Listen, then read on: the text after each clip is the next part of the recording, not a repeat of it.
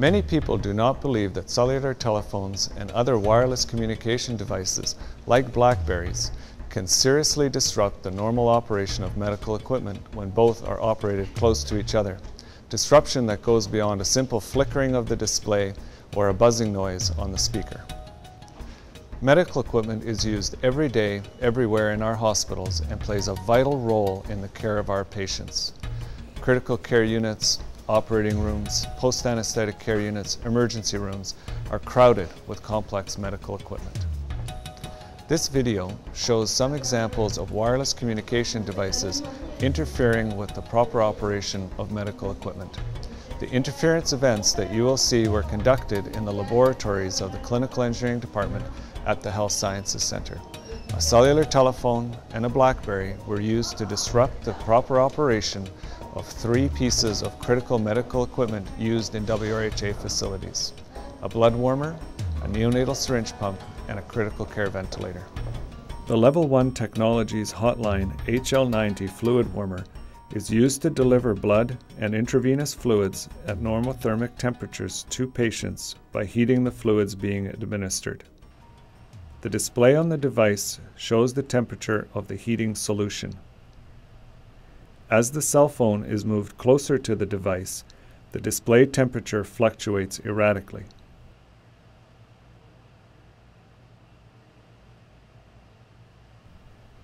As the phone is moved away from the device, the display returns to normal.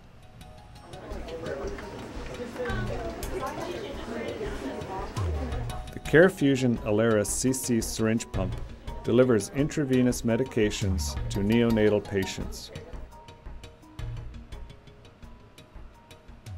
When the cell phone is operated close to the pump, the occlusion alarm is triggered, the infusion is stopped, even though no occlusion has actually occurred.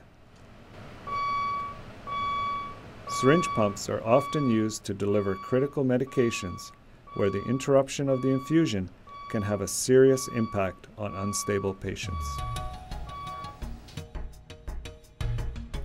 The Puritan Bennett 840 critical care ventilator is used to provide patients with ventilatory support in critical care and is used widely in WRHA facilities.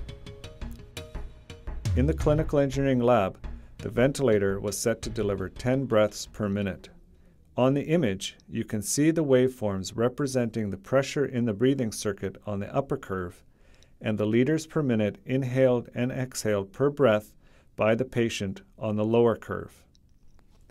As the BlackBerry is moved very close to the ventilator, the frequency of breaths increases threefold with no alarms sounding, up to a frequency of 30 breaths per minute, almost 3 times the set frequency.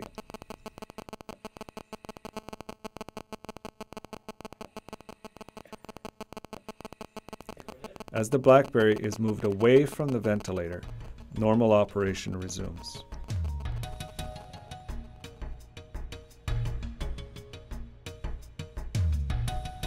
You have witnessed actual disruption of the normal operation of critical medical equipment used in WRHA facilities. The disruption was serious and could affect the care provided to patients. Staff must believe that disruption can occur when they use their cell phone or BlackBerry in close proximity to critical medical equipment.